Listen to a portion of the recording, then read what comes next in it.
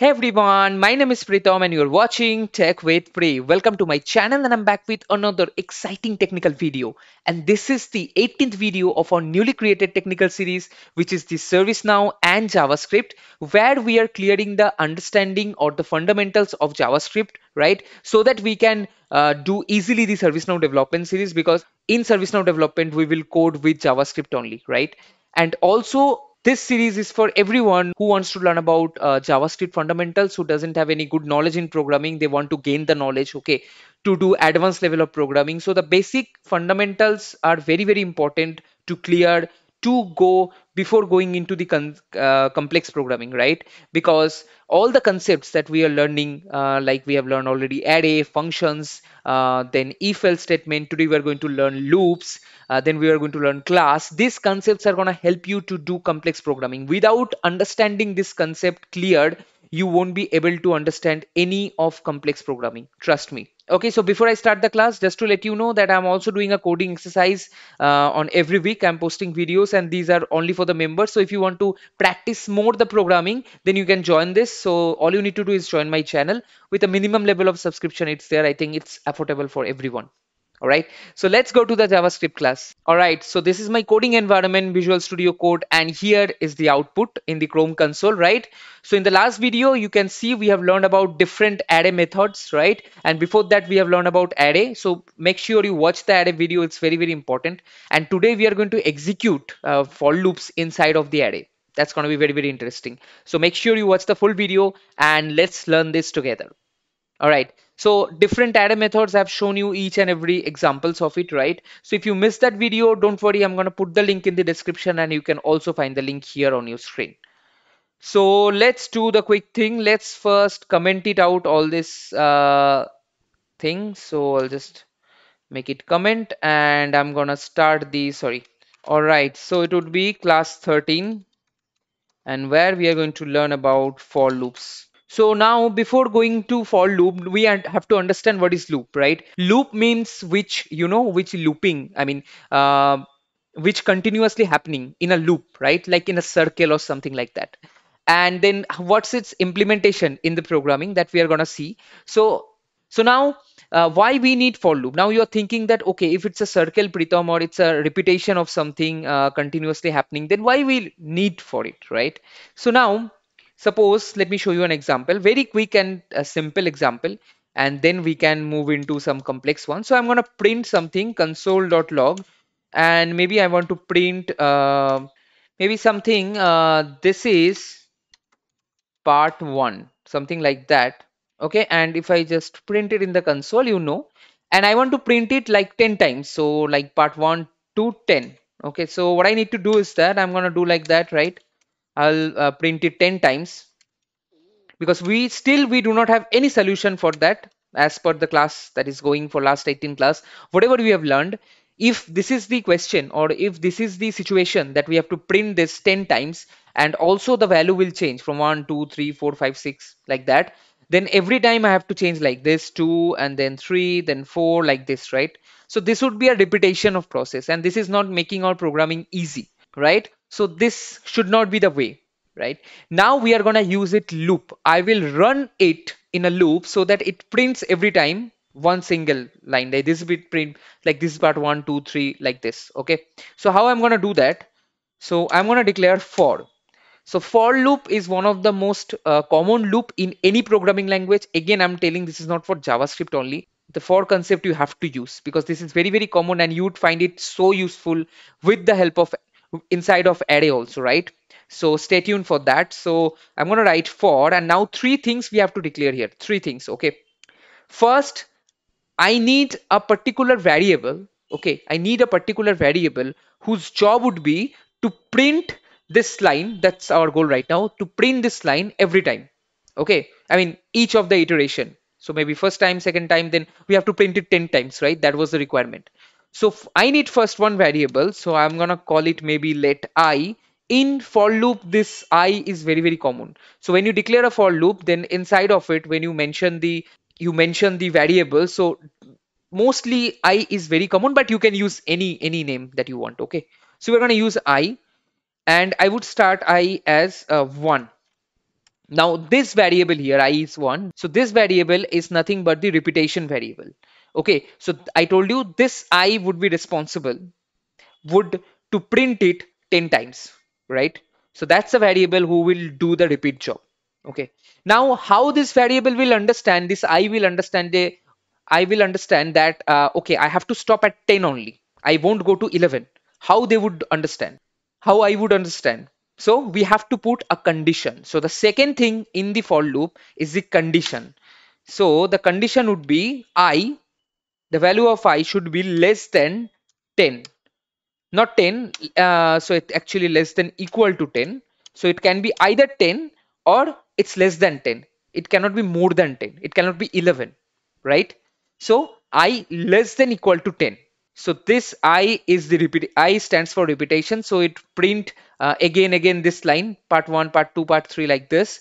And for how much, for how many times? This is the condition where you are defining that it's equal, I mean it's not more than 10, right? And the final thing is that once I, this is a I, right? This is a repetition. So once I will print the first line, that is this is part 1, right? Then it has to be part 2, right? It has to increase.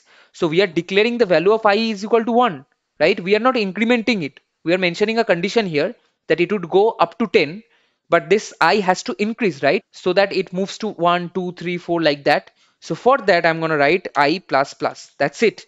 That's how you declare the for statement. Okay, I'm not saying the value would, right? So this is the kind of a syntax. So the first value, again I'm telling, it's for the repetition, then the condition, and then incremental, or it can be decremental. So I plus plus means I value will go up plus 1 every time. Or if I put I minus minus, then the value of I would be go to like 10 to 9 to 8, something like that. Okay. Now what I'm going to do is that, okay, I have done everything. So now I have to write what this I, what it would repeat actually. So it would repeat the line, sorry, console dot log. It would repeat this is part. Now I cannot write 1 2 3 4 because it would run as 10 times. So the value of I will change. So first it would be 1, then 2 3 4, like this. So if I just mention the value, this is the part, and then just I print the value of I every time. So it would be first 1 2 3 4, something like that. So that's it. So first run it and let's see what it comes. So I'm going to remove all these lines.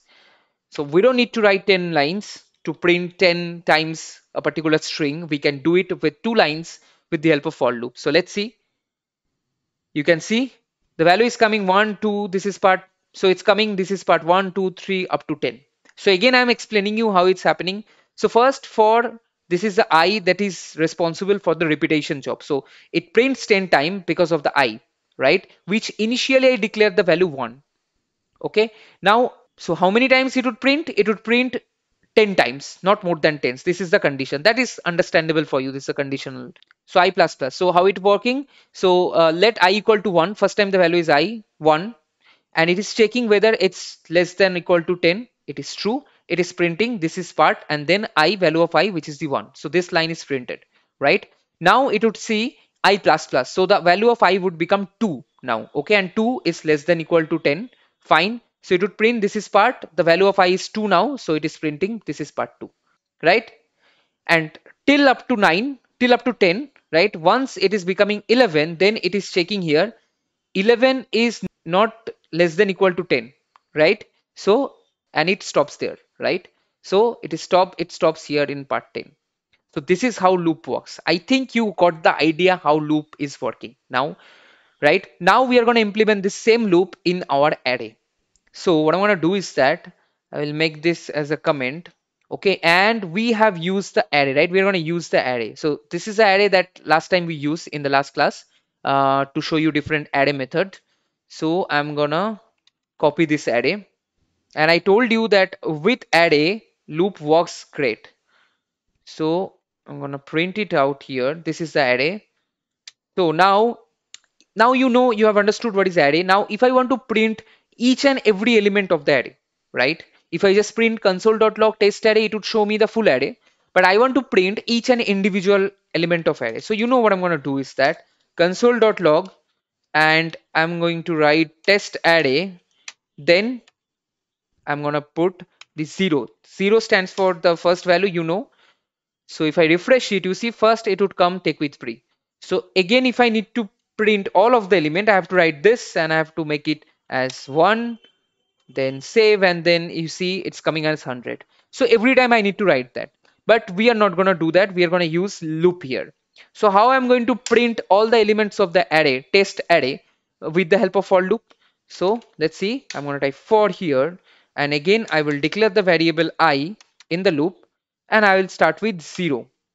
So why I'm starting with 0? Because you know the first value of array starts with 0. The element of the array start with 0, right? So it's 0, 1, 2, 3. So already these things are explained in the array video. So I'll start with the I equal to 0. Now here, what would be the condition?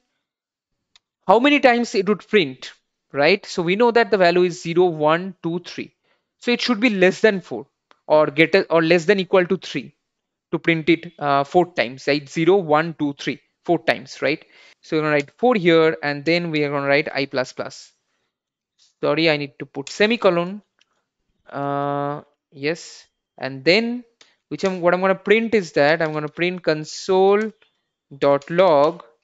and here I'm going to print the test array and the value I. So I will be incremental every time I plus plus have given. So first time it would print 0, then 1, 2, 3, like that. So I'm going to refresh it, and you see take with pre, then 100, then true, and then 2000 minus 1000. So it's an expression, and we can store expression in array, you know that. So this is coming as 1000, right? Now suppose this array has so many elements. So for an example, I'm going to add one more element here. So it would be something like Roger. Okay, now if I print that, it won't come, because I need to increase the count 5 this time, so that it can print 0 to 4, 5 elements. You see it's coming. Now this is a very hectic thing, right? This is very simple example I'm showing, but maybe array could be much more longer than this, right? So how we are going to print that? In that case, what you need to do, we know, we have learned that in the array class, that we can get the length of the array by using array, sorry, not array, I mean name of the array. So it's the test array here, test array, then dot length. That's it. So now whatever the length is, it would print.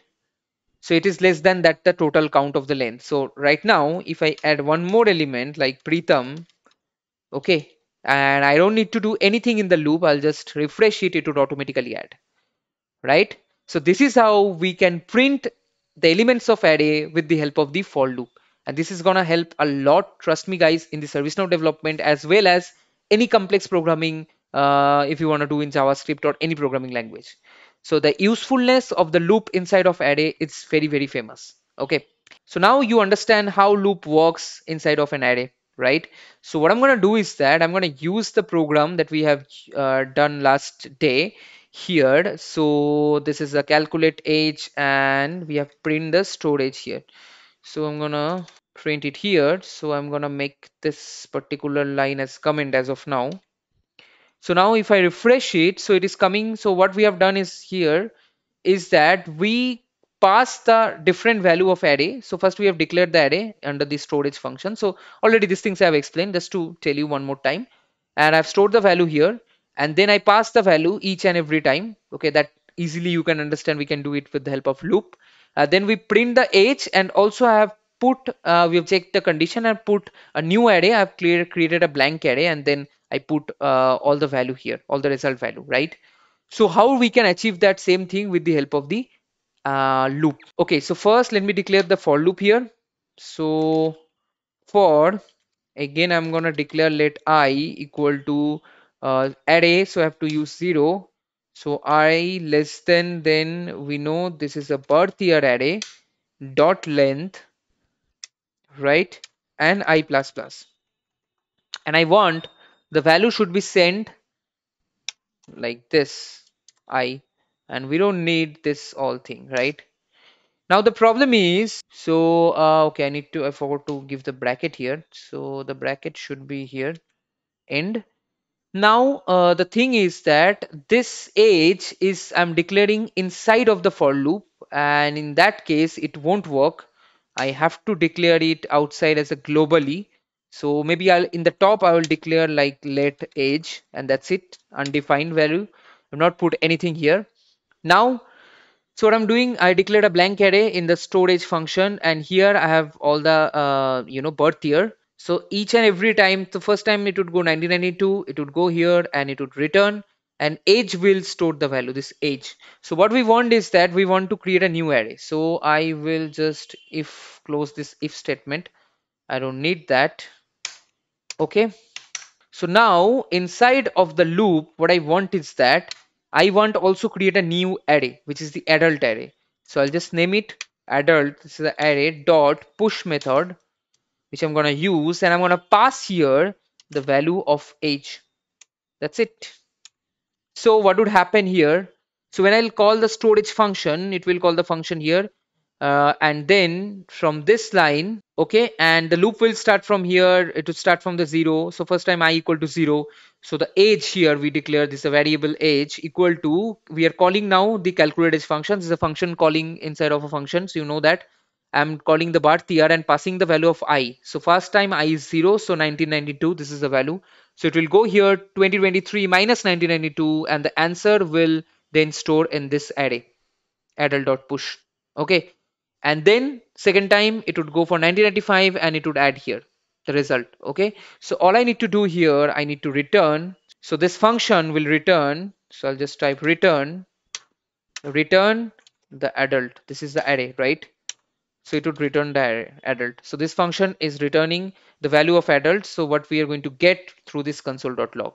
So if we just refresh it, you see now, so all the results, it is storing at 31, 28, 16, 17, 18. So a new array has created. So, okay, there is a one more condition. It was there. It was there like if age is greater than 18, then store all this value, right? So what we can do, right? And also if I want here that only if the age is greater than 18, then only it would store in the adult age, because right now it is storing 17 and 16, which does not define an adult, right? So it has to be greater than 18. So what we can do is that, so after age is storing, every time it would check before storing in the array.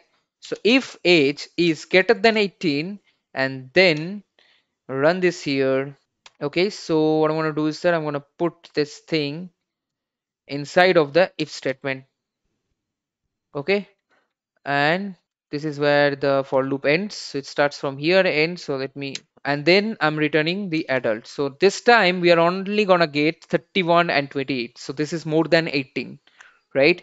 So you see how with the help of loop things become very easy, right? So I want you to practice it, this loop in your personal Visual Studio, right? With different scenarios. So if you want some scenario, if you want to practice the coding exercise, then again you can join my channel, and it's with a minimum subscription, and we'd have a good understanding, right? So this is all about for loop, guys. If you have any question, let me know in the comment section.